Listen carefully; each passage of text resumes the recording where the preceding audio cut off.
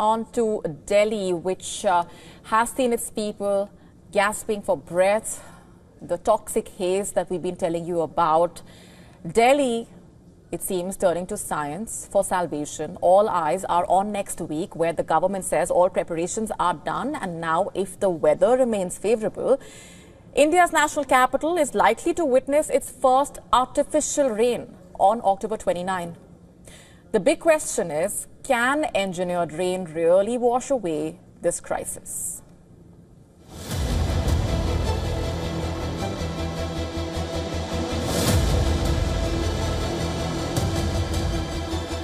In the world's most polluted capital, hope now rides on the clouds. Well, quite literally. Delhi is betting on artificial rain. A bold, desperate and high-stakes experiment to clear the choking haze that refuses to lift. This isn't fiction. Next week, cloud-seeding aircraft could off over the city, spraying silver iodide into moisture-laden skies, forcing clouds to burst. The mission: make it rain and wash the smog. Cloud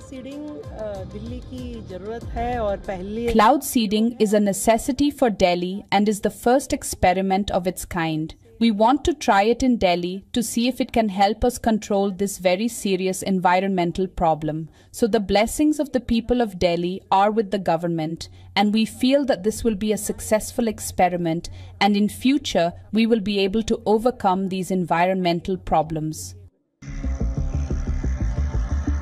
It sounds simple, but it isn't.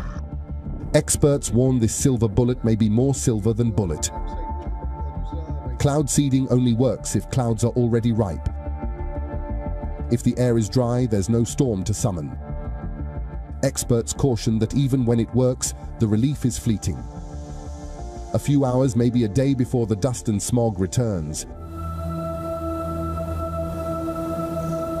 Cloud seeding offers potential but cannot be seen as a magic fix. It's a high-tech band-aid, not a long-term cure. This weather war pushes the envelope, showcasing Delhi's will to innovate amid crisis. It's a striking move, pioneering technology to fight a problem choking the lives of millions. The real test will be whether the skies open up on cue and if this science-backed gamble delivers fresh hope for a cleaner, breathable Delhi.